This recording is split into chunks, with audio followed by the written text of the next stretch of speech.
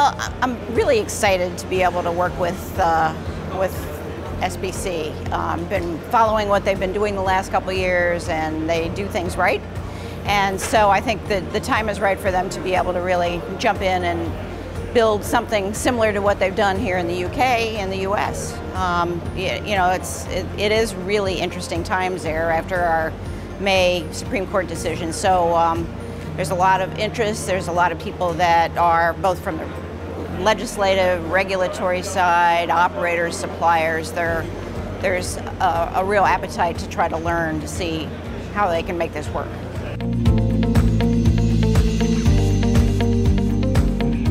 Well, I think the interesting part about it is trying to be a big tent, as you might call it, making sure that state lotteries are involved, that tribal gaming is involved, commercial gaming, regulators, policymakers, all of the people that kind of make up that ecosystem to be able to come together, have some discussions, look at some models of what's worked and maybe what hasn't worked in other jurisdictions, and to be able to come up with some really concrete plans.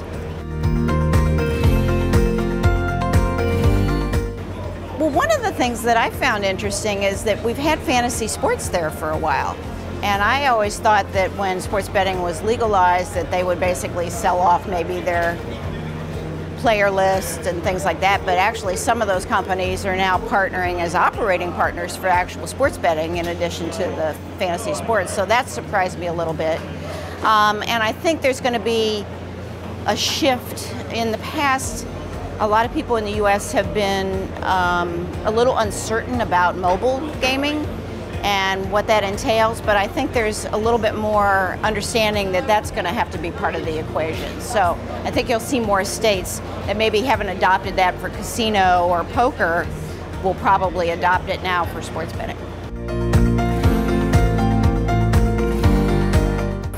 Well, the way things are sorting out in the US for all iGaming in particular, but particularly for sports betting, is it's going to be land-based operators that are going to be the ones that are going to be authorized to be licensed for that. So to do that, and they have no experience with it, so for them to develop some partnerships with other companies that are knowledgeable, have the infrastructure, have you know, they'll be for sure a marketing partner out to their players. The operators will, but you know, it's important for them to partner because they really don't have any experience in this area.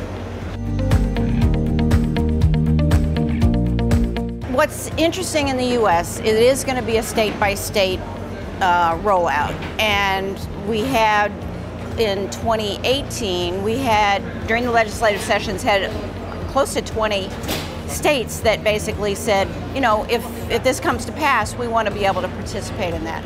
So we've only had, I think, 5 states so far, 5 or 6 states that have authorized it so far. So in January, when the legislative seasons start up again, I think you're going to see a range of many of those other states say, okay, let's get serious about this and try to get something passed. So I think there's going to be a lot of activity between January and mid-year. So we'll have a better sense by next summer how many players are actually going to be in there from the various states that will have passed it.